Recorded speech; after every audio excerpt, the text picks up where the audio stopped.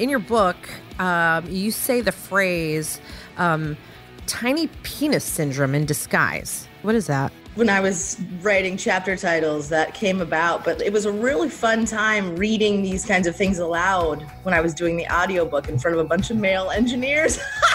Like, going for it. I'm just like, yeah, which one is it? Which one is it? Is it you? Maybe it's you. Who's got the tiny penis?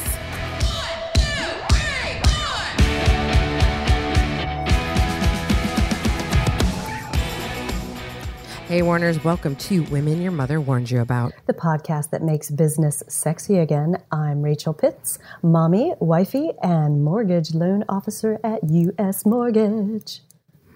The singing lender. I'm going to be the singing improviser. And I'm Gina Trimarco, founder and sales trainer at Pivot10 Results and Carolina Improv Company. Hey. Hey. What's loving Ash. I have been reading her book, and I posted on her Instagram yesterday.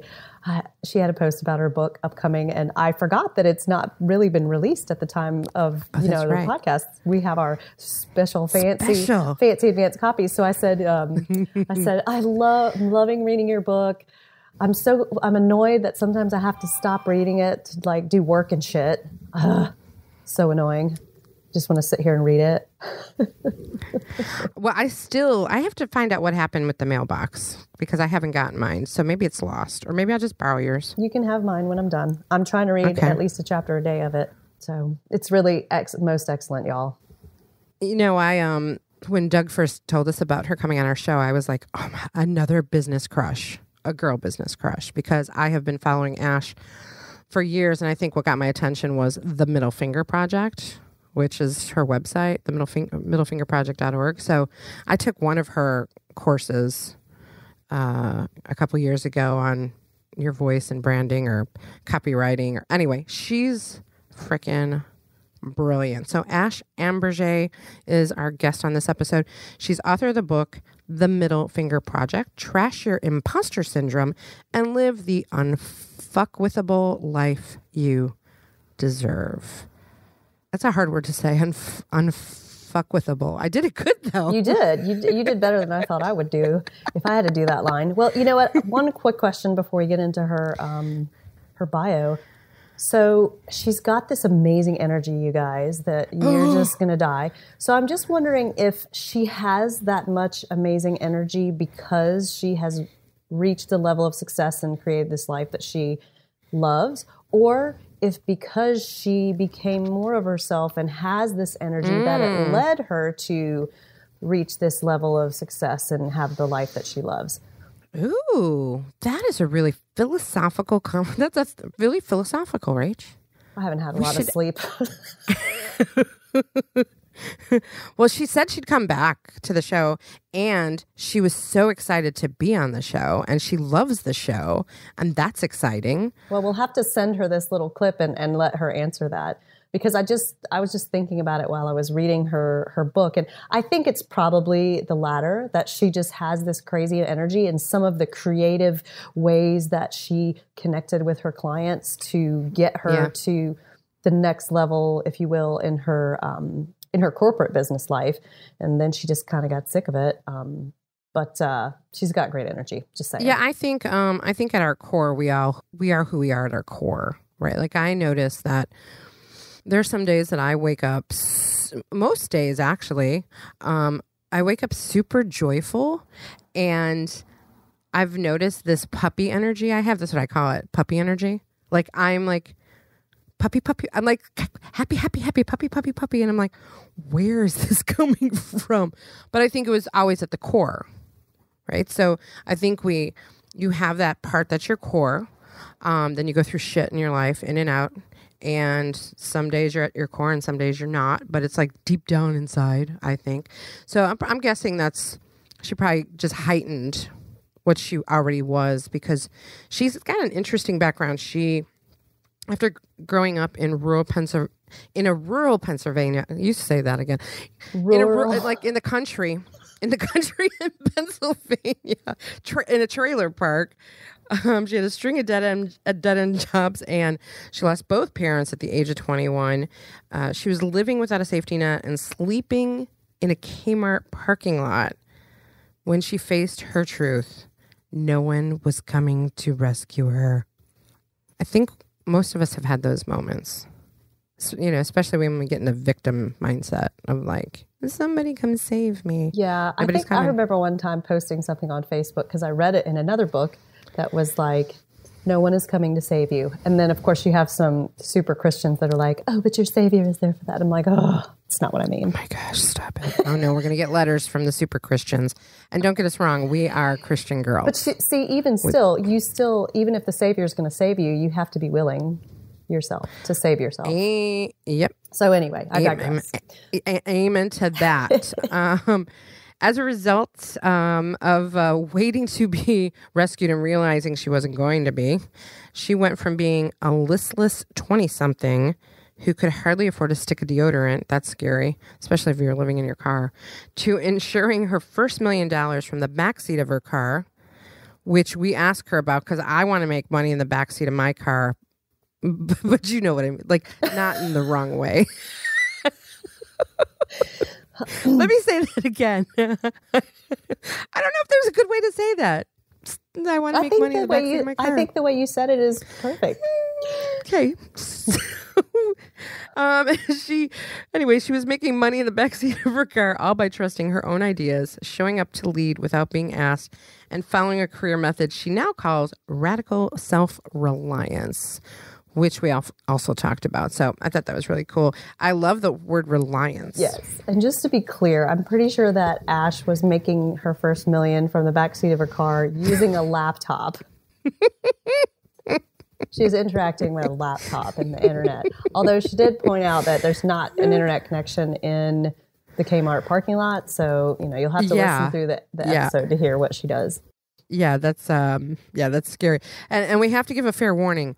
Her energy is over the top. Like we thought we had energy, but her energy is like, poo. I know. I felt like I was super mellow, but I know Doug was like, raise your energy. He was sending us messages, raise your energy.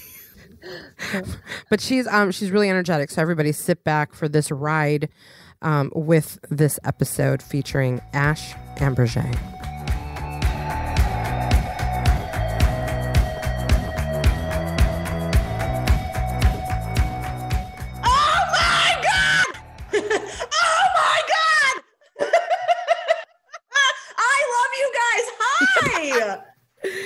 Oh my God. It's going to be the loudest episode you ever had. Oh my God. Good morning.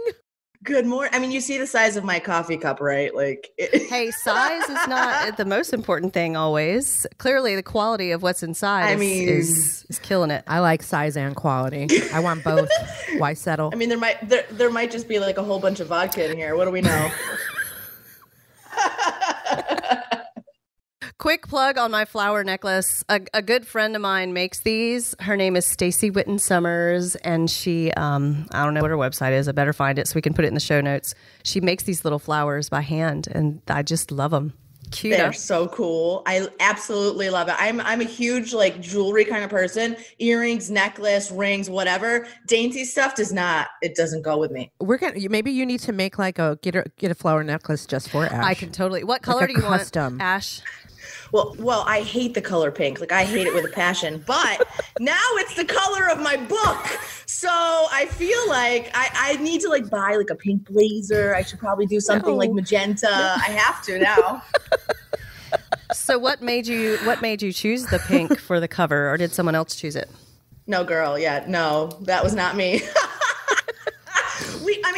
At the end, it was me. They gave me the choice, but they were like, listen, we really think this is the best way to go. And I pushed back so hard at first. I was like, there it is! Woo! And I just got the real one in the mail yesterday. I love that it says uncorrected proof for limited distribution. I was super stoked about that. I'm like, ooh, there's probably errors in it, which is even more special. I'm original before you become like a superstar international. Really, really, really, really raw. I got to tell you, Ash, when Doug told us about that he got you, I was like, you have no idea. I'm like, I love her. I have girl crush. I love you. I have contributed to her millions of dollars by buying her stuff. Yes. Listen, out of all the podcasts I've been on, like I was really excited to come here because I listened to your stuff and I'm like, oh yeah, this is going to be fun. What did you listen to? Which ones? I've listened to a bunch of them. The last one I heard was about following your voice or not caring about what the naysayers say, but I can't remember who did it. Oh, like standing in your brand, standing in your voice. I don't know. It was a couple days ago. You're like requesting a lot of my memory bank. They're all awesome. They're all really awesome. I was just wondering if you listened to the one about bee penises. So that's No, about, but I will now. About bee sex. Yes, it's about bee sex. That's my contribution. You're welcome. Wait. Hey, let's because Gina will go into a long tangent of Love Fest if I let her, because she loves to love on people. Yes, because I love her. Okay, so we got that established. But moving on, because there's a lot of meat to cover, if you will, with Ash. So let's rewind back to the very beginning and talk about your story, because you have an incredible story. You didn't grow up the wealthy, amazing person that some may think. So tell us what your story was and just go from there. Yeah. Ooh, yeah. I mean, it all started back in a trailer park in rural Pennsylvania, as all good stories do. Yeah, I think a lot of people can relate to that. Like, not a lot of money growing up. It was me and my mom who had this severe social anxiety, and she like didn't leave the house. And so I always was trying to figure out as a young person, really what it looked like to do work that you were proud of, because I never saw that. I mean, my mom never modeled that for me at all. We were absolutely like on food stamps and government assistance. And she had like a mortgage that she held that she was gifted, basically. But other than that, it was slim. So I grew up wanting to know about the world. And she actually passed away before I was 21. So there I am in this trailer park. Here's me going, well, what the fuck am I supposed to do now? I took off for the city of Philadelphia. Woo. Because I was like, yeah, all right. That seems like the kind of place where people probably eat lemon pepper chicken and things like poppy seed bagels, which for me was like the ultimate. And I went there to really just discover, what does it mean to live a good life and do this work that you're proud of? I studied people like a creep. I was there every day in Philadelphia, just kind of like an anthropologist looking around to see what it was to be normal, and essentially started the middle class project far before I started the name of my company now, which is the Middle Finger Project. And really, like, I remember discovering all of these things, like, coach is not somebody's gym teacher, and people actually pay money for the color nude on their fingernails. It was blowing my mind, all these things. Yes, and farmers markets. Oh my God. They're big. And so I learned and I mimicked and I tried to figure it out. And along the way, I discovered a lot of stuff that I was very surprised to discover, including the fact that normal was the most disappointing thing that had ever happened to me. Wow. Yeah, I could go on. I mean, we could just keep going, but that's really how it started. So how did you transition? We'll talk a little more about your entrepreneurial story. How did you transition? Because you came up with an idea while sleeping in the back of your car that makes $1 million. What was that about? And share with us how to do that. I tell you what, thank God for ideas. That sounds like camping. That sounds like camping. Gina, I don't do camping. So you can just move on to the business part. Okay, sorry. I don't do camping either. I don't understand bugs. Amen. I can't. Okay, sorry. Go ahead. I found one in my coffee maker this morning. I was What pissed. is that? I had one in my coffee maker. Anyways, we digress. I'm like, how did you even get in there? Yeah, I know. We're all squirrel chasers. So Doug might have to jump in and we got it. So entrepreneurship. Like. So back to the back seat of your car. Yes. So I started the Middle Class Project. I was very successful at that. I ended up making my first $32,000 a year at Bubbly. And then I went to $50,000. And like, I could go to Target and buy anything I wanted in the store. It was crazy. And it was still just radically disappointing. So at the time, I had read a book by NPR correspondent Eric Weiner called The Geography of Bliss. And in the book, he really was on this mission to go and search for what makes different cultures happy and different people in different contexts. And I started thinking more and more about that. And I realized, geez, if human beings have developed hundreds of ways to communicate with one another, he's probably right. We've developed hundreds of ways to be happy in this fucked up world. And so I literally started doing like this thing where I was going salsa dancing, and I was going to all these different ethnic restaurants in Philadelphia, trying very hard to figure it out. I ended up dating a very dangerous man who made $10 an hour, was pleased with that. He didn't have any higher aspirations for himself. And I know that sounds crazy, but at the time it was refreshing to me. It was refreshing for the first time in my life to think about what it was like to maybe not have to work so hard to get ahead. And maybe that's where happiness came from. Just gratitude and being content with yourself. Joy. Joy. Really, and I made some drastic decisions. I really spent some money I shouldn't have had. I definitely racked up my credit card debt, because at that point I was like, okay, you know what? I'm going to be a freelance writer, and it's not going to matter if I make hundreds of thousands of dollars, because this is the simple life. I did some drastic things, quit my job, and sooner or later discovered this guy was an absolute, he was a, I don't even know what the nice word to call him is. Disaster. Oh, just go for the real word. Disaster is a good word. Yes, I found in his drawer a number of different IDs. Oh. Like all with his name on them, and all with his face on them, different and names. all sorts of names. And it was the scariest thing, because now I put myself in this position to depend on him. I was in between jobs trying to be a freelance writer. I didn't have anywhere to go. And when I discovered this, things got a little violent, and it was a very bad night. So I had to make this very hard decision. I thought, you know what? I have more integrity going to sleep in a Kmart parking lot tonight than I do staying here. So that's the moment when you have to figure it out. We've all had rock bottom moments. It's probably not the same one, but we've all been there where we're like, oh shit, what do we do next? You might not have parents to go home to. You might not have a savings or, some jewels you can pawn or anything like that. I couldn't even bring my car back to the dealership because they wanted me to pay them $2,000 to take it off my hands.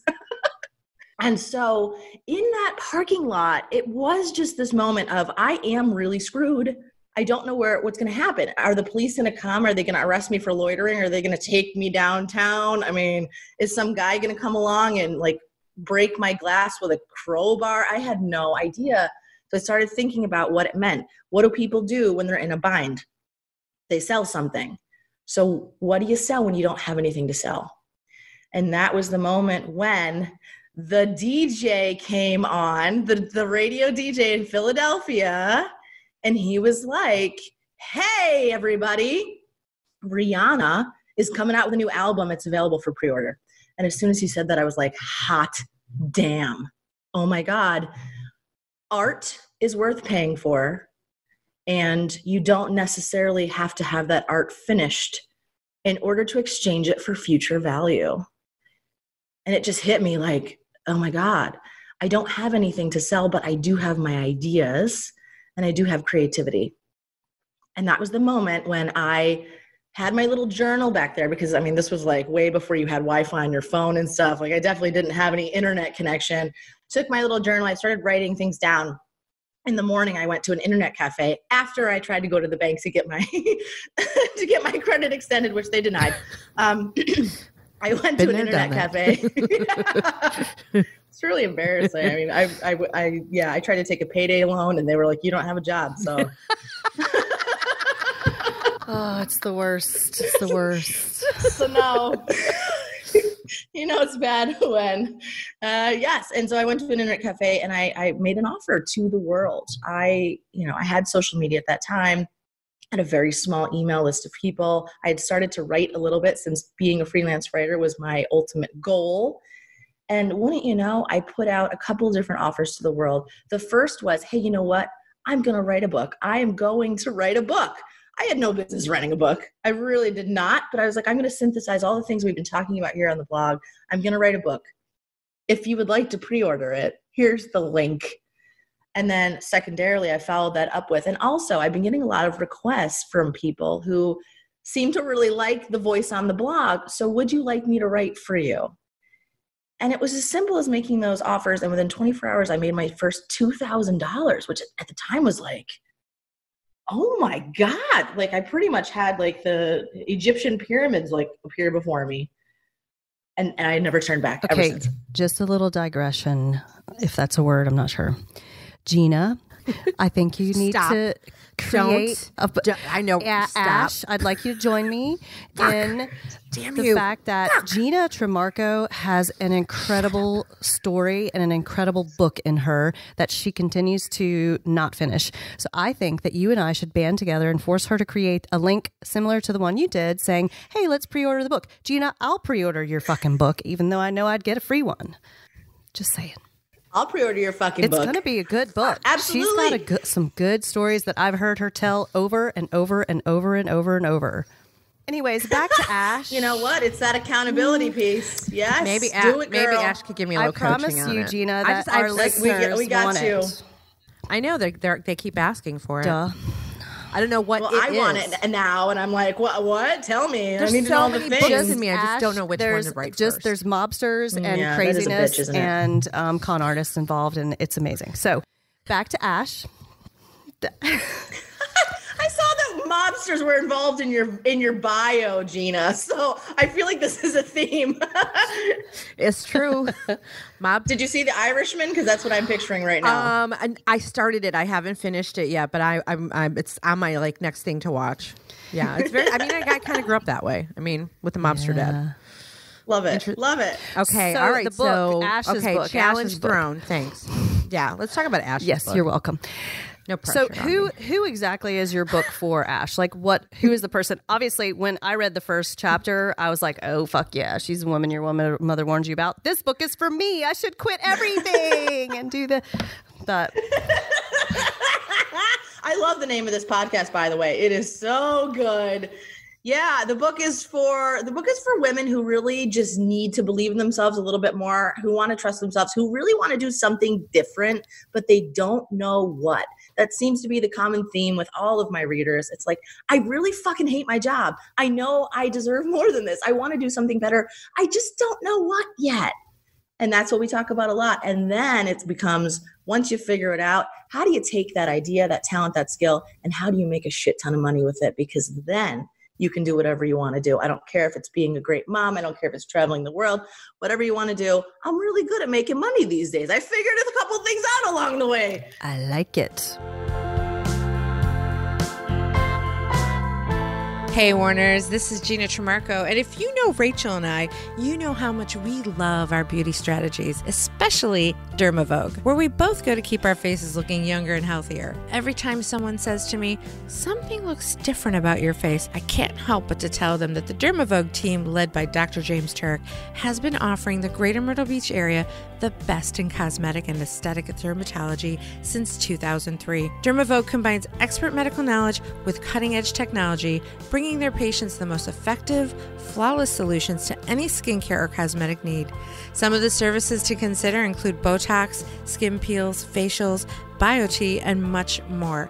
I personally love and highly recommend their Botox and lip injections for making my face look younger and healthier, and for BioTE for improving my energy, sleep, and weight control. At Dermavogue, they gauge you in the process of total body health to ensure your satisfaction with their comprehensive selection of the most up-to-date, non-invasive cosmetic dermatology and spa treatments. If you want to look and feel your best, Dermavogue can help you get there. Schedule your consultation today by calling 843-357-2444 or visit dermavogue.com and tell them that the women your mother warned you about sent you. So there's a phrase you use in your book, radical self-reliance. Talk to us about that. Yeah. Yeah. Coming from this small podunk town, I still go back and visit at least once a year, almost just to humble myself and remember where I came from. And I really appreciate doing that because some of the perspectives I hear from people every day who are not in this internet world, who aren't in this thing where it's just so obvious to start a business or just obvious to start your own podcast. And a lot of the conversations that I have with people are around how difficult it is to get a job. No one's hiring. And there aren't any opportunities and slim pickings, and they got to drive an hour one way just to get to the nearest metro area, which is like Binghamton, New York, or Scranton. So I have a lot of conversations that are like that. And a lot of the focus of my work is helping people understand that the internet is not just for communicating anymore. You can use it to create. You can create your own job, mama. I don't care where you are. I've lived in Costa Rica in the jungles for the last 7 years growing my business. So I think that I'm pretty good proof coming from that trailer park in the middle of nowhere and still making it happen and living all over the place in these weird places. So for me, that's what radical self-reliance is. I don't want to ever have to depend on someone else's opinion of me for my livelihood on whether or not they give me the job or whether or not I get to keep my job. Well, let's dial back a little bit into your entrepreneur journey. You started by pre-selling the book. You got that idea in the backseat, and you get the book going. What happened next? Because I'm like so curious of what that journey looked like. It was bananas. It was almost like the minute I gave myself permission to sell my own talents, it just it took off. That was in November of 2009. And by the following year, I hit my first $103,000. So it really was like a year span. And I never expected it to, but what I discovered was people don't necessarily know what you can do for them unless you tell them. And so much of making money is just standing up and being like, hey, here's what I can help you do. I'm really good at this one thing. Do you want my help? It is such a simple thing. And that's what I kept doing over and over every single week. I had something else I was working up on my sleeve to be like, hey, I'm really good at this thing. Can I help you with it? Do you need help with this? I would be happy to do it for you. Here's how much it costs. And making it very simple. I talk about something called the hot dog theory of money, which I love because hot dogs are hilarious. And because they simplify the act of making money a little bit. So much of us get mind fucked with this idea of like, are we good enough? I don't know how much to charge. And when you get on the phone with a client, you're like all anxious and you start automatically discounting your stuff before they've even said anything. Oh God, yeah. Right? Yeah. Well, we all do it. It's so hard. When I used to sell advertising sales, I was selling a product, but now I'm selling myself. And there's just a whole other level of self-esteem that comes with that you need to, generate. So with the hot dog theory of money, I'm always like, okay, listen, if you were selling hot dogs on the Jersey Shore straight up and a customer came to you and they're like, hey, I want to buy a hot dog. How much is it? You're just going to be like, yeah, it's $1.75. Here you go. It's going to be a simple interaction. And you're not going to negotiate the price. You're not going to hem and haw. You're not going to try to be like, well, but for you, guy. Because you're struggling. I can see that you're struggling and I don't want to break your bank. Well, that really actually reminds me, you want to talk stories that Rachel likes to hear. That reminds me of the toaster story. Bring it. With my dad. Like my dad made us work in flea markets on the weekends. And so we had to learn how to sell things at like age 10. And so this guy comes to buy, my dad sold everything from like toasters to porno movies to members only jackets, like seriously. So a guy wants to buy a toaster, like it's a used toaster. And he's like, how much is it? My dad's like, it's $5. And the guy's like, I'll give you $4. And my dad's like, it's $5. And he's like, he started at $3 and then he went to $4. And my dad kept saying it's $5. And the guy like got mad and he left. And I was like mortified as a child. I'm like, what the? Just sell him the fucking toaster. The guy comes back 15 minutes later. He's like, all right, I'll give you $5. My dad's like, it's $10.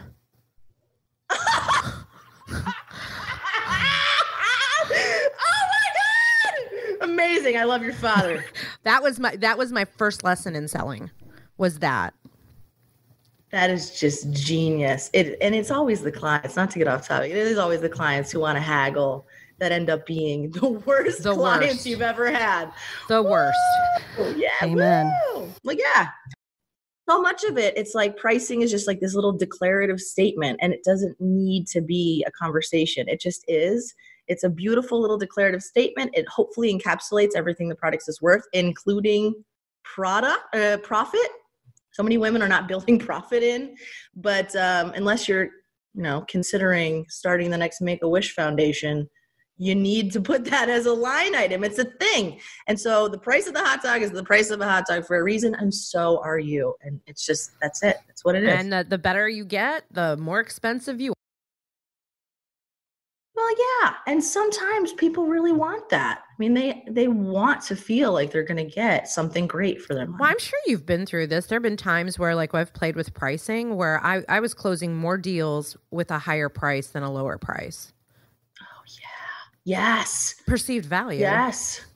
Perceived value. I was just on the phone with a woman 2 days ago who is she's a doctor. She's hot shit. She's got like this beautiful website. It is awesome. Her programs are real sexy. And she's like, but my funnel's not converting and I don't know what to do. So we went through it, and then she revealed that she was selling this like gigantic, massive course for $47. And I was like, what? I would be so suspicious of that. I'd be like, no, it's not worth my time. Yeah. What is in there? Nothing. Yeah. Charge more. Yeah. Hey, I want to talk a second about, in your book, you say the phrase, tiny penis syndrome in disguise. It sounds like someone said this to you at some point. Like, did you make that up, or did like a guy say that to you? What is that? No, I mean, I was just, when I was writing chapter titles, that came about, but it was a really fun time reading these kinds of things aloud when I was doing the audiobook in front of a bunch of male engineers. Like, going for it. I'm just like, yeah, which one is it? Which one is it? Is it you? Maybe it's you. Who's got the tiny penis? It's so funny. I just had to look down, like, don't laugh. Just say it. Just say it. Okay. I said all sorts of words in there. Crotch-scapade. But wait. Go back to the tiny penis in disguise. What do you mean by that? Oh, God, everyone's putting on a show every day of their lives. It's so sucky. Every single person out there who's trying to be this serious corporate professional, and especially the people who are usually telling you that your ideas are bad and you shouldn't pursue them. You should be grateful for what you've got. Absolutely the worst advice anyone could ever take. These are the people who are walking around and they're being that way and so sure in their own ideas because they're not sure at all. And they're covering up the fact that they're incredibly insecure. Nobody knows what they're doing. Nobody out there. And it's crazy. When I first got to Philadelphia, I was like, okay, as I talked about, I thought everybody knew what they were doing. I was going to copy them. No, I love this story. You don't want to copy someone who doesn't know what they're doing. Totally. I love this story that you have, Ash, in your book about you drag the tarp in with the shingles, and you paint the back of the shingles and start sending them out. But what I really love about that story is the girl, I forget what her name was, Tiffany, that kept walking by like, oh, yeah, what is this, art class? Like she was curious about your creative idea. And you guys will have to read the book, The Middle Finger Project, when it comes out officially to hear the whole story. But it was just, the point is, I'm assuming that you were doing something creative to stand out from the crowd. And when you do that, people are like, what are you doing? They want to tear you down. And I'm experiencing that lately because of some marketing that I'm doing. But it's like, oh, it's good, isn't it? You like it. You're curious. Yes. Yeah. That situation broke my heart because she was my friend.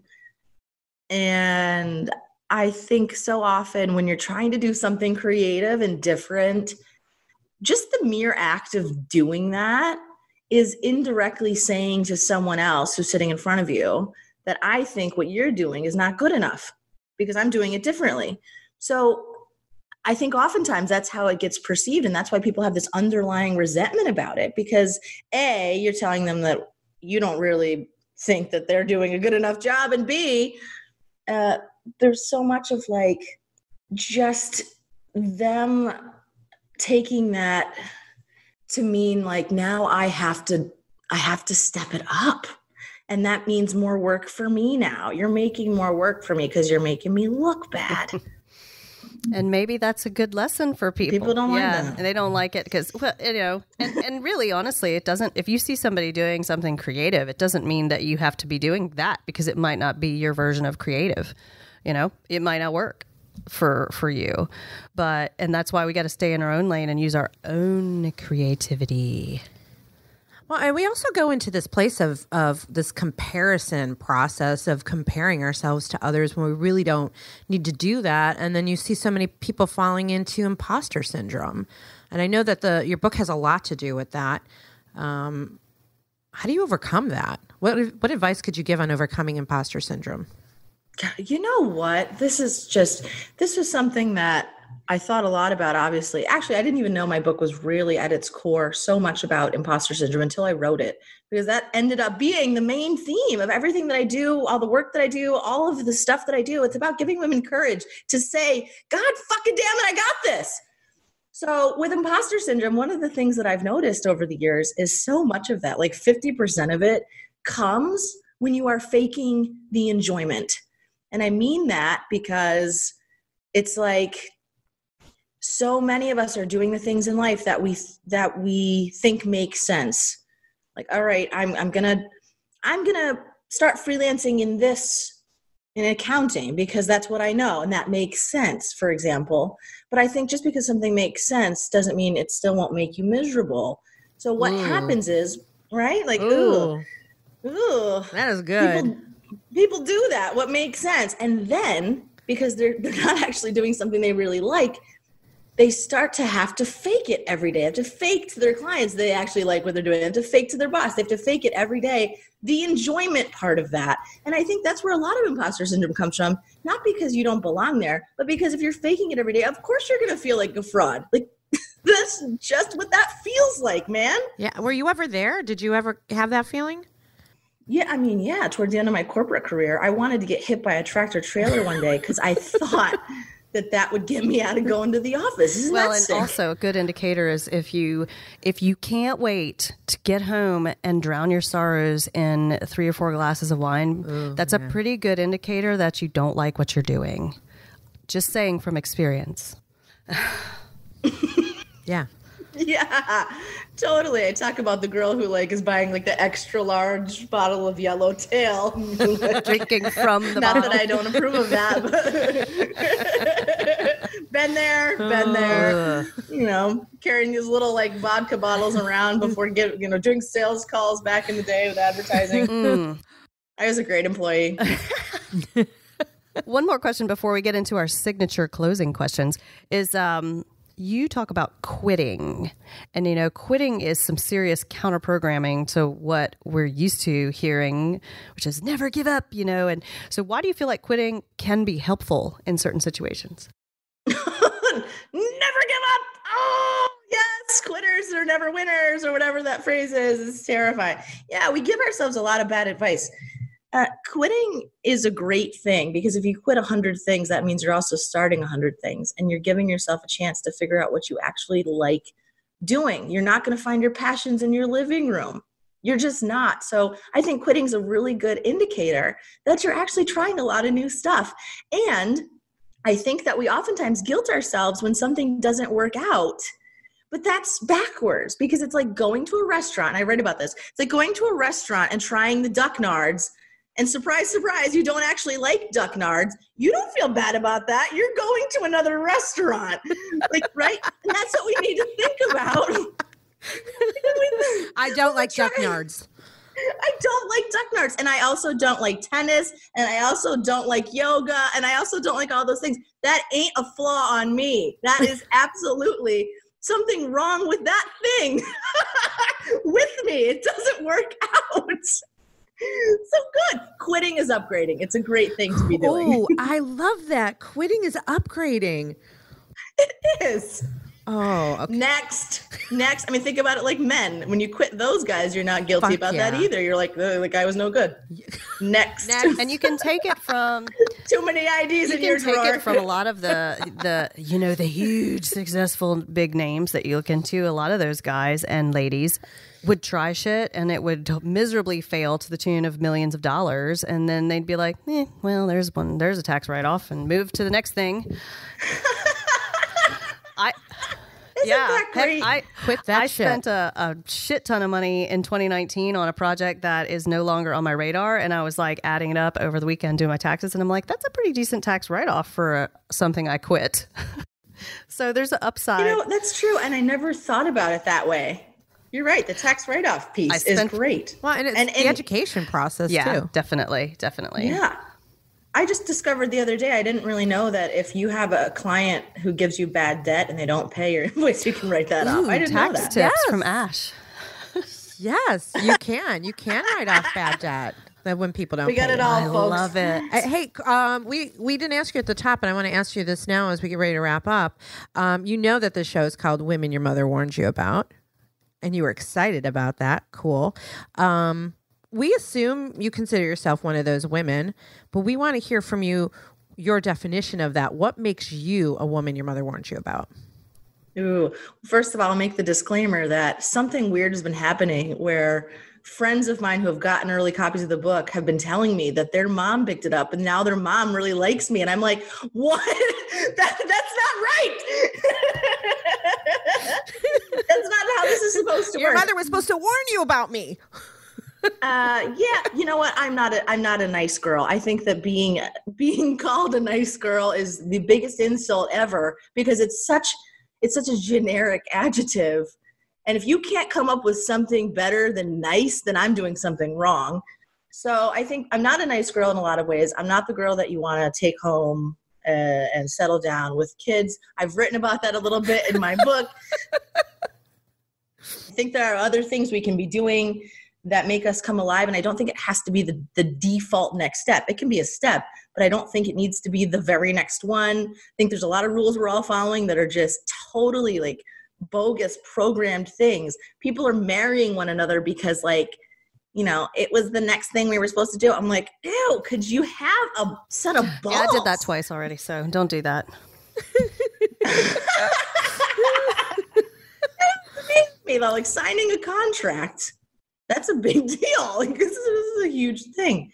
So I definitely think that, a lot of my friends who are nice girls, they even warn their kids about me now. It's like, don't go around that woman. We don't want her values. Depends on the mom, though. It depends on the mom. Yeah. A lot of moms out there are worried that their kid will learn the wrong thing. And I'm all about, hey, I would like for my child to learn the wrong thing as quickly as possible, because then she can move on to better knowledge. Like, my child, she's got a different sort of mommy. Yes, she does. I love that. Yes. I feel like you're like the cool aunt mom. That's kind of what I would be, I think, if I ever had to be one. Yeah. Well, I just try to be honest with her in the ways that, most moms are trying to protect their children from the world. And my idea is to arm my child with the best weapons. I was about to say tools, let's call them, instead of weapons. Tools in how to deal with the world. But that's me. And I'm not a mom. I'm the crazy aunt. I'm the crazy aunt where you're like, please, let's not keep her with Gina for that long. Gina's a great dog mom. I'm trying to keep a plant alive. I'm trying very hard. Oh, God, I can forget that. I won't even try. I've tried. I kill him. Let's talk about sexy. Ooh, all right. Let's talk about how do you define sexy? Truth. I'm really turned on by truth and wit. Oh, my God, if you're witty, if you can banter with me, that's sexy. And that's why I love creative writers, because it's just a form of intellectual banter on a page. It's great. Right? How do you define sexy? We've had so many definitions of sexy, which has been so cool because we ask this question every time, and it's all over the place. For me, sexy is about confidence and being comfortable in your skin and not giving a fuck what anybody thinks. Oh, that's so good. When you can tell, it's like the BDE, the big dick energy people. Have you heard that phrase? It's great. I have. We were talking about how Matthew McConaughey has massive BDE. He sure does. He's so fun. Don't even care if it's big or not, but he's got the energy.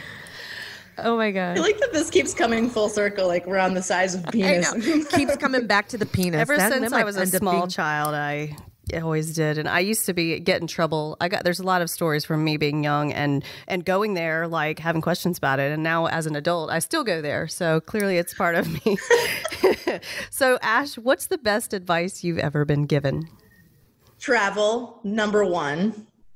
No, I'm taking it back. That's the best advice I would give. Okay, well, that was the next question. That would be another question. I'm taking it back. That would be my best advice to give anyone. I mean, I think it's just so useful as a tool for anything you want to do. I don't care what it is, if it's business, if it's personal development, if it's not thinking you're such a schlub, whatever it is, travel. But the best advice I've been given is absolutely go, go, go by Seth Godin. I think those 3 little words have made a huge difference in my life. Every time I look at them, I thought about getting them tattooed on me, which I've never even done before. Like that's a thing. But every time I see them, I remind myself to stop trying to make it perfect and stop trying to have everything right, because everything's an iteration anyway, no matter what. Even if you think you have it right today, tomorrow you're going to be changing it anyway. So go, go, go. I love that. Are you friends with Seth? I mean, I wouldn't call us friends, but we've exchanged multiple emails, and he endorsed my book. That's awesome. So I was really excited for that. He's really a mentor for me. I love him. Well, I was going to say, if you guys are besties, you could suggest he needs to hang out with the women your mother warned you about too.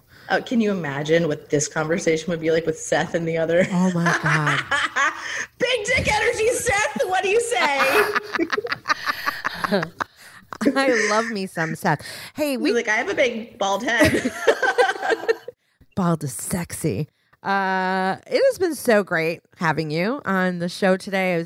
For me, it's been, of course, my personal girl business crush to have you here. And now I feel like we can be friends. Yay. We can be friends. Awesome. I feel like this is the best part about publishing a book, is getting to bullshit with cool people every day, all day, and calling that work. Like, this is my job now, doing it. Promoting the book. And you do it well. And we're going to promote the shit out of your book. But in the meantime, if people want to go directly to find your book, where is the best place for them to do that? themiddlefingerproject.org. Not only is the book there, but we're doing these fun things right now where we have, we've always had the 25 days to 100K challenge, which is great. But now we're putting up this hysterical quit your job store, which is going to be free to access all these different funny things in there. So wherever you're at with that, there's going to be a fun quiz, like, should you quit your fucking job or not? Yes. It's going to be great. So pop over there. All the things are over there. And we didn't even get a chance to talk too much about Middle Finger Project. So maybe we can have you back. Maybe you would come back, hang out with us. Yeah, I would love to. I would love to hang out with you guys in person. I feel like we'd get arrested. Where do you live? Where are you? Philly, that's right. Philly. I can come to Philly. I've got a bestie that lives there. We can come to Philly. Spirit flies there. Where are you guys both? Myrtle Beach, South Carolina. My bestie lives in Philly. No shit. Well, holler at me. I just bought a place here, so I'm kind of here. It's fun. Can we stay there? I mean, there needs, you can stay here. There needs to be some stuff. Like, we're doing some interior design stuff. The guys are coming to paint the ceiling. I pulled out old track lighting. Your statue needs a flower necklace. Oh my God. She totally does. I'll get you one. She totally does. Her name is Judy. I don't know. They named her Judy, but I feel like we could do better. Okay. Judy needs a better name. Yeah. We could have a contest for you. Name the statue. I love you guys. Thank you so much. We love you. Let me know what I can do. I'm going to share all of this. This is getting shared all over the internet. Share this all over the interwebs. And so thanks again to Ash for being on our show today, and to all of our warners for listening to this episode of Women Your Mother Warned You About. To learn more about us, visit our website at womenyourmotherwarnsyouabout.com. You can also connect with me, Gina Trimarco, directly at ginatrimarco.com to learn more about Pivot10 Results, Carolina Improv, or to book me as a speaker or trainer. And to connect with me, Rachel Pitts, you can find me all over social media as The Singing Lender, and find me at thesinginglender.com. You can find all of our social media links, including links to Keith Walters, our fabulous male counterpart, on our website, as well as some cool free downloads. So check them all out at womenyourmotherwarnsyouabout.com. Awesome. Couple other things to know, Warners. If you have not already given us a rating and review, you can go to iTunes to do that, or any other place that you listen to podcasts, just in case we didn't mention it. And hey, more importantly, if you love our show, show the love and share it with a friend, colleague, client, anybody, someone you meet on the bus or on a train or in the street when you're on vacation, in Paris, in London. Goofy.